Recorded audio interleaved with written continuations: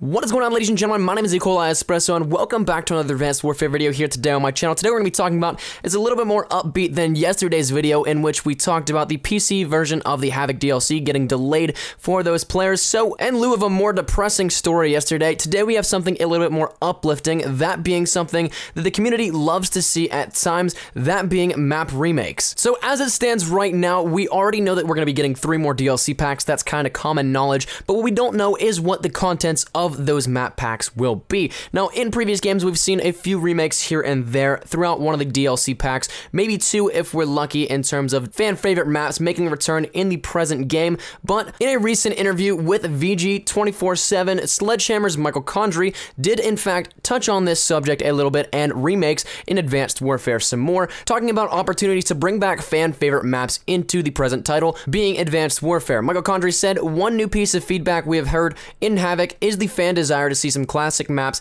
make their way to Advanced Warfare, and we're taking a look at some opportunities to really highlight the vertical gameplay mechanics in some reimagined franchise fan favorites moving forward, like we did with the Atlas Gorge. Verticality is a key component of the new movement set in Advanced Warfare, and we've doubled down on that for Havoc. We're about to drop some news on how we're pushing even further into that space in the coming DLC offerings, so stay tuned for more soon." The final thing he stated was the Avalanche dynamic event in Drift is a fan favorite, as is the more sinister flavor of Sideshow with the creepy clowns and wide open sightlines. The AE4 is also a hit, bringing the benefits of a directed energy weapon to the AR class for the first time. Now, right now there is absolutely no idea, no confirmation, nothing like that on what kind of stuff he's talking about that we can see here in the future, but holding him to his word, we'll see more of this soon. Apparently some information is going to drop shortly on what we can see here coming in the near future, most possibly leading up into the next DLC pack. Also, with more talks of map dynamic events as well as weaponry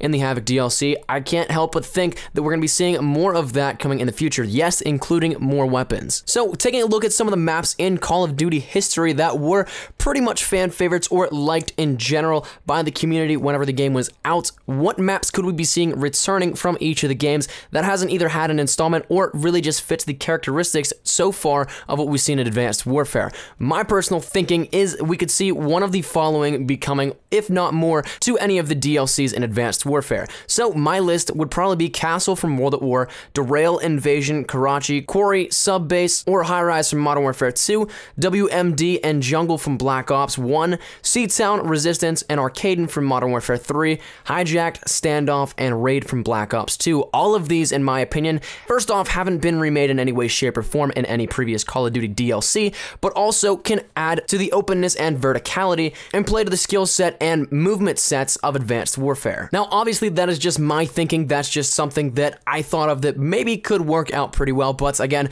I'm not making any big bucks over at Activision or Sledgehammer, so I don't really have a say in that kind of stuff. But all theorizing aside, we do know 100% that Sledgehammer is looking to incorporate some fan favorites into the actual game, and we should be getting some information here shortly, probably within the next month or so, in which we can learn more about what exactly they're talking about and planning. But that's where we're going to end the video today, ladies and gentlemen. Thank you guys so much for watching. Let me know what you guys think down there in the comment section down below. What map would you like to see return in Advanced Warfare for one of the future DLC packs? Thank you guys once again so much for watching. If you like the video, be sure to leave a like rating down below, and share to your Facebook, Twitter, and or MySpace if you're OG like that, or always greatly appreciated. If you're new here, be sure to subscribe for the best of Call of Duty Advanced Warfare content. Any new news information, you guys know exactly where to find it right here from my channel. Thank you guys once again so much for watching. Mine has been Espresso. As always, hope you guys are having a great day. I shall see you guys tomorrow. Take care and peace. Surprise, motherfucker.